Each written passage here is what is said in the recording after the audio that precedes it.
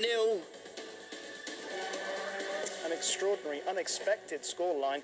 Shaun, what was more at play there? The brilliance of John Higgins or a below-par Kyren Wilson? Do you know, it was a little bit of both for me. I thought John played very, very well, as he knew he had to. He hasn't had the best of seasons by his own very high standards. Kyren's been very consistent, but he didn't play great. He missed a few chances, and Higgins took the benefits of those. How will Kyren have felt as a professional at the end of a session like that? Absolutely sick. You know, you come out to a big match like this, you look forward to playing here all year, and then to come out and to not win a frame. You know, you've not thrown the match away, but it's so far away. You know, not many matches have been won from this far behind.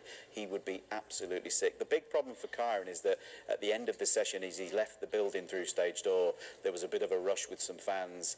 Somehow his cue case ended up falling to the floor down some steps, and something has gone wrong with his cue. There's either a weight or a balance point in his cue. Something has happened with one of the joints at the back, and it's actually come loose. So he's now playing with damaged equipment. There's nothing he can do about it. So if things, you know, couldn't get any worse. So how does he deal with that? I mean, is it possible to put that out of your head as a professional? Or? Well, but you know, he's been in the practice room there working it out, and you know, there's nothing wrong with the cue in terms of its playability, but the noise it makes as it strikes the cue ball, the acoustics. You know, we're very sensitive to these types of things.